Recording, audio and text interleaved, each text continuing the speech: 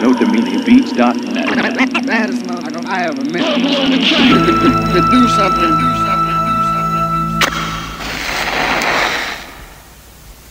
Oh, for a muse of fire that would ascend the brightest heaven of invention.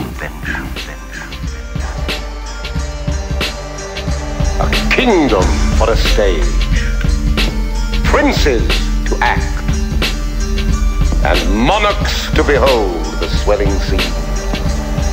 Then should the warlike Harry, like himself, assume the port of Mars, and at his heels, leashed in like hounds, should famine, sword, and fire crouch for employment. But pardon gentles all the flat, unraised spirits that have dared on this unworthy scaffold to bring forth so great an object. Can this cockpit hold the vasty fields of France? Or may we cram within this wooden O the very casks that did affright the air at Agincourt? Oh, pardon. And let us, ciphers to this great account, on your imaginary forces work.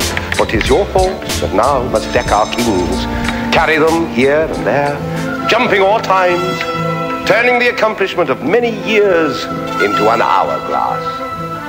For the which supply, admit me chorus to this history. Who, prologue-like, your humble patience pray, gently to hear, kindly to judge. Our